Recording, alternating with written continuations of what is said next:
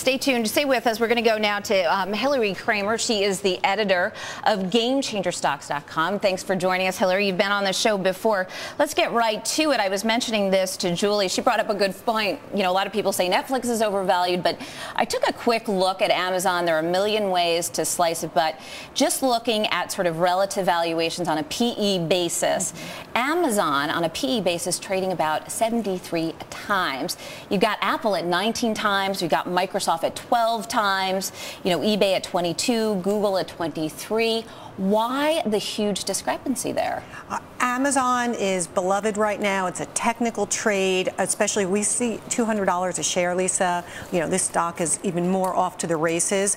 There's a lot of CapEx going on in Amazon right now in like France and China, and that's why their free cash flow is negative in the previous quarter. But what we're going to see is it's a stock that really the growth investors love right now, and they're going to bring it up. And because the shorts are getting burned on Netflix, you know, everyone's covering, and so that's also creating this momentum behind Amazon. Where is the biggest company for Amazon? They sort of, you know, lost a little bit of the e-reader battle in some sense to iPad. They seem to be doing well, though, in terms of Kindle sales and book sales, but they're an online retailer, and we saw that a lot more people over the holidays were shopping online. But where's their big opportunity? It's in China. Even though we just saw the IPO of China e-commerce Dang Dang, it doesn't mean that we're not going to see Amazon become the dominant force in China. And they've spent the money there, and that's what everyone's looking at is the worldwide global opportunity for sales. I mean, their revenue was up 39% last quarter versus the quarter in 2009.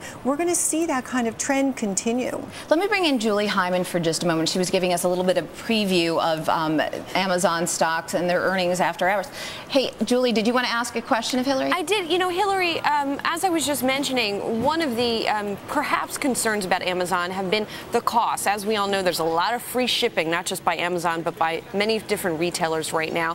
They're building a lot of warehouses and data centers. How much of a headwind is that going to be for Amazon and for the stock going forward?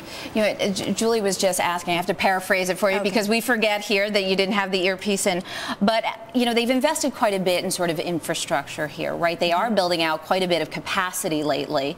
You know, we heard actually an announcement, I think it was just yesterday, about email services, and they're sort of getting into this cloud computing space.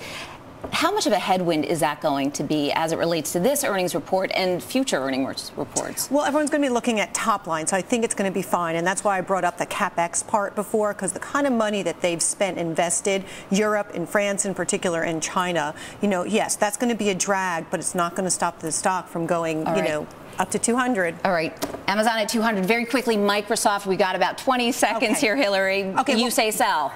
Or you sold already? I already sold my position. And I took it from 23 to about 27.5. It's not going to 30 anytime soon. This, as I explained, I mean, this is for value investors who want a dividend. Take a look at deferred revenues. That's what we keep our eye on. They have a real run for their money. I mean, they have a problem. Google has an Android. Apple has an iPhone. Microsoft is competing against cloud computing. They're competing against Apple in the business sector. That's going to be a major problem for Microsoft. So Microsoft you're not going to get there like you are with an Amazon. All right. I do enjoy the Connect, I will say, not to give them a free commercial. All right, Hilary, thanks so much for joining.